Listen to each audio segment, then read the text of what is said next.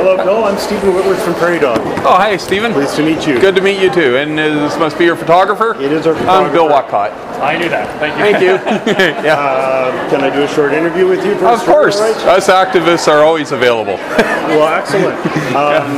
The story will be in the issue that goes to press early next week, so it comes out on Thursday. So after this, if there's anything you want to add that we've forgotten about, you can send me an email at the feedback Prairie Dog mag address. And if I don't notice that, because there's bulk of emails in my inbox, just poke me on Twitter and I'll catch that one. No problem. Okay, well, I'll start the interview. So, what's the reaction been on campus like to you today? 95% polite. So for that, I'm grateful. I've had two students use swear words, but they're not at all representative of either the students or the protesters. A couple protesters heckled me a bit, but it's a protest, so what do you expect? There hasn't been any violence, and the university has been very reasonable in the provision of their table, and some of their staff have come by, one of them a English faculty, and we've had a really good talk. I heard, I think I saw on Facebook that the university had been in touch with you before this event, so was it helpful did you talk to them beforehand? Yes, I did, and I got a feeling they were moving towards censorship, but then I said, you know, you'd have to carry me off, and at some point it'll get into a lawsuit. So I think they've just simply accepted that they have to allow free speech as a publicly funded institution, and to that extent, I congratulate them. Did they give you any suggestions, or was there anything they said that was helpful to your display? Not really. I think they wanted to censor some of my stuff. They told me there was one flyer I couldn't put out, and I put out 100 of them before setting up my display. Okay. Was that the Vian Timmons one? Yes. Okay. Do you have any left? I gave them all out. All the students wanted them. I saw a picture on Facebook. But that's the verbatim flyer. Yeah. Yes. And as for my literature, they did not censor anything, and they didn't even try. So for on that, you know, there is stuff that can be censored. Like if I was going to put out pornography or calls to violence, by all means, I'd say that's reasonable. But views, I'm dead set against censoring views, and by and large, I can't accuse the university of that. Okay. You mentioned that a couple of students had sworn at you, and that made me think. Often when you're trying, and I know this from my own life too, when there's something about the world you don't like, it can be frustrating and it can make you feel angry. So do you have some sympathy for when people who disagree with you are angry? Not really, no, because you can walk away, and I don't chase you. If you tell me you don't want to hear my views, I respect that. In a democracy, people have the right to be free from my views. It's just I don't want to be silenced, and I'm very persistent in making sure that my views are available for those who are interested in engaging. You kind of think that maybe we're sort of old, maybe we're a little tired, and that's why we're not as angry, or? No, actually, these 18 and 19-year-olds or 20-year-olds are reasonable. I don't think any of them agree with me, but they are reasonable. You know, that's fine. And mind you, at one time I was on their side. So, you know, maybe if they hang around me a bit, Pardon? I didn't know that. Oh, I was a drug addict. I was, actually, you know, I was politically active enough on the left. I'd go to cross-cultural learner centers and cheer the Sandinistas when they were ambushing government trucks, you know, because obviously it was a right-wing. Yeah, I was that far to the left. I supported marijuana. I supported abortion. I supported all of it. No, and of course I had a bit of an evolution.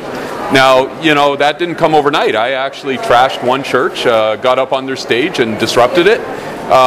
So obviously, you know, one encounter didn't change my mind. But maybe with a repetition of Christians getting their message out, maybe it can encourage people to think. Well, you mentioned Christians getting their message out. There isn't one, as you know, there isn't one Christian message. Do you find that you talk a lot to Christians with different views than yours? I'm on the outside of this. Yes. No. That's a fair question. Actually, all questions are fair. You know, as long as you don't put some F words and, you know, insults in the question. Anything stupid, but Pardon? I'll try not to ask anything stupid. And there's very few stupid questions in my world. Yeah, and lots of people do ask me stupid questions, and I'm highly tolerant of it. Okay. Yeah. I just might not respect you as much. yeah, there is different Christian views, but I think amongst Orthodox Christianity, there is unanimity of agreement on the issue of homosexuality and abortion, Trinity. So a church like the United Church, which allows gay marriage, I don't believe that's a Christian church. So I guess when I use the word Christian, I'm thinking Orthodox, you believe the Bible's the Word of God. You know, and then of course there's people who can call themselves Muslims, and they may not be Muslims. You know, you might decide to call yourself Baha'i, and you're not. I'll stick with old atheist man, but yeah, fair enough. I was there once. Yeah, Jesus could change your mind on that. He seems like a really nice guy. So I think he is. One question I wanted to ask you is there are so many issues, there are so many problems in the world, and anyone who's concerned and has feeling for humanity can be called to address these. You oppose abortion. You're most famous for opposing abortion and homosexuality. That's right. Why those issues? Why not poverty or climate change? Well, when I was a nurse, number one, climate change, I am involved on the other side. Okay. I think the real harm is shutting down the oil sands. Okay. And I think it's pseudoscience, David Suzuki.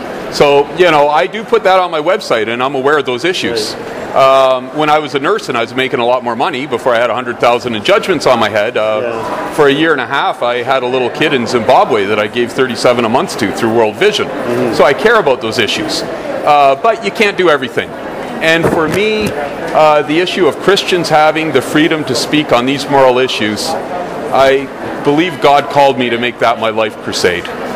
And I don't even preach at other Christians that they got to do what I'm doing, because if a Christian's working with the blind, if they're working with the homeless, they're doing a great job. But someone has to protect freedom of religion, freedom of speech, freedom of conscience for social conservatives, and that's me. Even if all of them don't appreciate it, when they get these court victories allowing people onto campuses, they get to benefit from that if they exercise it. One of the concerns that people who disagree with you might express, it's not just that you're expressing a view opposing abortion. Certainly anyone who's really pro-choice says that people can choose to not have an abortion. That's right. One of the concerns is the belief that social conservatives want to entrench their values in law. Well, we all do. Obviously, how do you feel about that? I mean, that's because if someone's feeling that they're oppressed by a different faith or belief set than theirs. Well, of course, atheists, not all of them, but there is an element of in atheism, especially on the left, that wants to make my speech illegal. That is imposing a view, isn't it? So we're all trying to pass laws, and of course you try to get laws to reflect your values. The left tries to pass laws. Conservatives will try to pass laws. In a free and democratic society, we got to debate and see what the best argument is. That's a wanted kid. That kid was wanted. That doctor spent hours saving his life. This kid is 1 week older, and they chopped him up, and he felt pain when that happened. To me, I believe the compassionate stand is to defend life. So you're really called to that issue? I care deeply about abortion. I lost my nursing career on that one and went to jail for 6 months for peacefully protesting it, and then I was back in jail 2 weeks later protesting again. So I care an awful lot about the humanity of the unborn. And I care an awful lot on Christians having the right to defend what I view as proper morals. Now, another reason that you face protests is probably, especially in the United States, a lot of Christian values are making their way into laws, or a lot of the values of your Christians are making their ways into laws, and people are chafing against that and finding that oppressive. Although same-sex marriage is increasingly legal in the U.S., that it's very recent that that's happening. Actually, 2002, sodomy was illegal in many states. It changed, and it's probably still illegal in a few. But it no, it isn't. Not anymore. No. Lawrence versus Texas, 2002. Okay. That was when the sodomy law was struck down in the United States and all states. Here's a Dan Savage question. Sure, I know him. Have you ever met him? I've never met him, but I follow him on the. I don't agree with him, obviously, but I've certainly versed myself with his views and whatnot. So Dan, pretty crass guy. Yeah. Oh yeah. He's I have a soft spot for him. Sure, fair enough. I'll try to cure you of that because of his crassness in part. Yeah. But he would point out that sodomy is not a same-sex exclusive sexual activity. Oh, I've never argued that. Yeah. So do you? I mean, it's sort of technical, but do you oppose sodomy in a heterosexual relationship? Yes, I do, on health grounds. Okay. A lot of guys who really want that with women, they're into porn. They tend not to stay very faithful to their women because you are looking at just gratifying. And I've looked after women who've had hepatitis and that from anal sex, and they don't look very pretty after that. All kinds of stuff can happen from all kinds of sex. That's right, but that's a very unhygienic and dangerous, just from a technical point of view. Nobody can argue that. You can argue that, but that's statistics. That isn't religion. When you do anal sex, you're breaking the mucous membrane and you're opening up E. coli, you're opening up HIV. It's the blood's right there, so it's just not the way God intended you to do it, in my view. And I did have a secular Chinese doctor tell me that. He didn't believe in God. He just said it's a bad way to do it. So I wouldn't do that with a woman. Wouldn't want to. So this conversation reminds me of one thing that I sometimes think about. Thinking about almost anyone on the planet having sex to me is gross. Maybe two really beautiful people, but I don't want to think about my parents having sex. I don't have kids, but if I had kids, I wouldn't want to think about them having sex. Well, I don't sit there in bed thinking about people having sex. Because most people having sex is disgusting. Right. No one wants to think about me having sex. No. And honestly, I don't. Oh, sorry. Go ahead. I was going to say, why do you find it gross? It's just natural. Even animals do it. Well, it's probably a combination of personal prudishness and our culture and honestly, I think most people would think. I think most people would want to leave a room screaming at the topic of their parents having sex. And honest to God, I don't walk up to you and go, "Can I discuss how you're having sex?" And if it was like a married couple using condoms, I might think that's a sin, but it'll be a cold day in hell before you find me picketing their house at midnight. So do you think birth control is a sin? Now, for a secular person, they're not going to get it. And like I said, picketing a married couple using birth control is just not my thing. For Christians, I do say that children are a gift from God. Interestingly, our demographics are having some problems now because of a lack of children, pension liabilities, and the inability to find skilled workers. That's coming from not having children. So even though you can make money in the short term not having children, a country's long-term viability is really in children. So I think God is vindicated on that. So I encourage Christians to be open to children. And of course I encourage Christians to keep their marriages intact to bring up children. And I think socially there's some benefits, and religiously that certainly conforms with Scripture if you happen to believe in Scripture. Now for an atheist, it's hard for me to even argue that one with you. If you don't believe in God. Scripture can have value for me as an atheist without, Well, I could certainly try to persuade you on the demographic. And the demographic, what's that called? The demographic winter? I would argue that with you. Western Europe, they tossed children and got into free sex in the 60s. We were the 60s as well. I guess Europe was a little bit earlier. Russia now, and so is many Western European countries, they're trying to bribe people to have children. They've figured out not having children is not a great idea in the long term. And for me, I love children. When I'm old, I want to have grandkids. I want to have my kids. They're a gift from God. It's off topic, but what about the? I won't use this in the article, but what about the idea that you mentioned pensions because a shrinking population as demographics change, you can have an aging population as well. You can have problems supporting and an aging population. That's right. You can have supporting and healthcare, big problem. But arguably. Sure, there's a problem there, but isn't the problem, and I'm not positing a solution, isn't the problem that maybe there's an element of a pyramid scheme to pensions?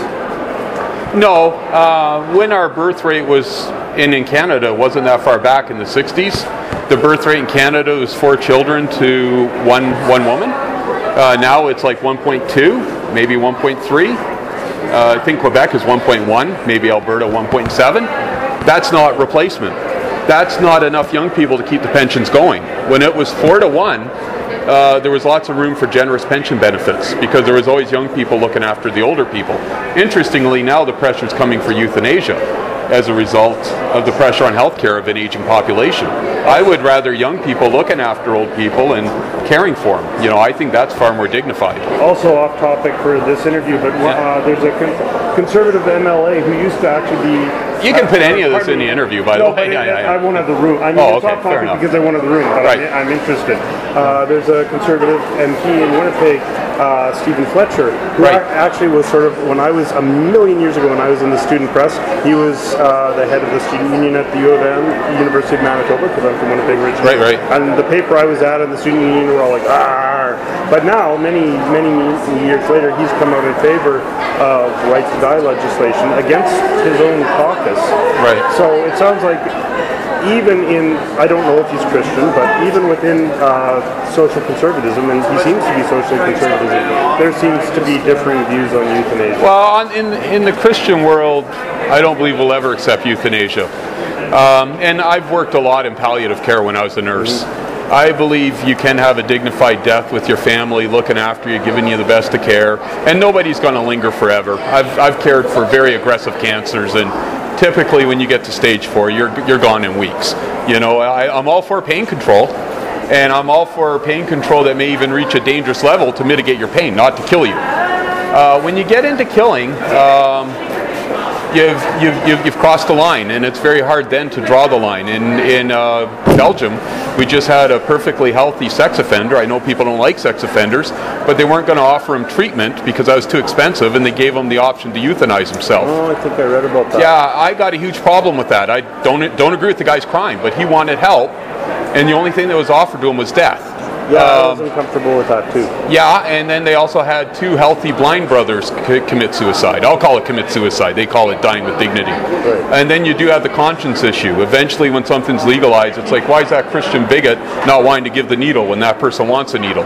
I can't kill you. You can be the farthest on the left, and I can't kill you. You know, so I don't want that. I believe real dignified dying is people looking after you till you die naturally.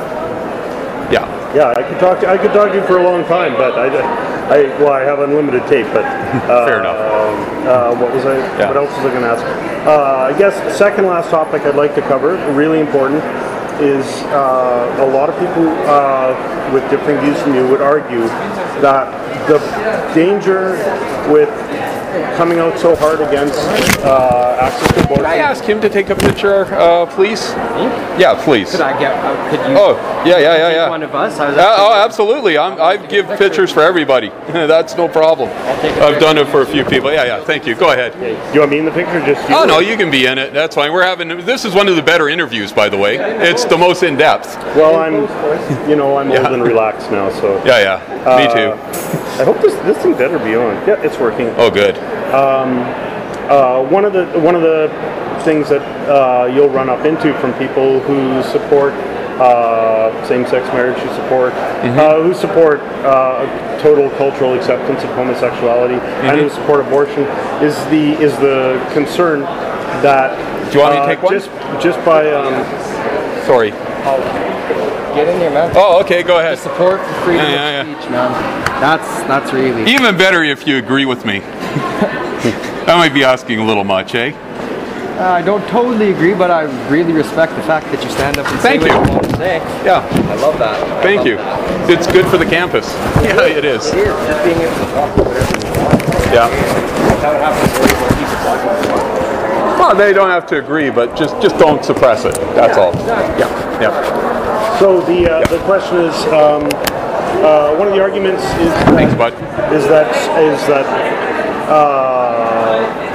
putting just speaking against same-sex marriage is dangerous in a couple of, like, it can actually hurt people in a couple of ways. One is that for people who are young, who are attracted to people of the same sex, who are questioning their identity and who are often marginalized by, or who can be marginalized by their families, by their friends. This is changing, but it can still happen, especially in the States, that 30% of Canada is still opposed to homosexuality. It's just they're quiet now. Is that hard opposition? Yeah, that's no homosexual activity, no marriage. Okay. Maybe not quite as hard as me. But a lot of Canadians are, like, there's Muslim communities. There is the conservative Christian community. That atheist doctor I told you about agreed with me on that issue. It's just they don't want to lose their career or get hated on the way I have. But are you worried that these ideas can hurt people? No, I'm not. Vulnerable people? I'm really not. I think that's a specious argument.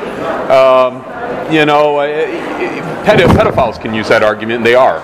I think there was a conference in the United States that they said we have to change the name to minor attracted persons so we don't dehumanize them. Well, it was 40 years ago the APA was saying on the gay issue.